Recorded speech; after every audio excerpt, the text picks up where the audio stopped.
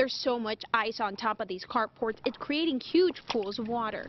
The thick ice and snow are being blamed for this carport crashing on top of these vehicles. There was 3 cars parked underneath of it, a Prius and a truck. Witnesses say the vehicles parked at Grouse Run Apartments had minor damage. No one was hurt. Do you park your vehicle underneath? I do, unfortunately. It scares me. I've actually, after that happened, I parked out here until this ice was gone just to make sure, because they're all leaning pretty bad. Tenants wonder if others will give way. They replaced a couple poles. I know they did some concrete work and they replaced a couple poles, and that was about 2 weeks ago. The manager at the complex was not available for comment. Near Penn and 122nd, Patty Santos, KOCO 5 News. Thank you, Patty.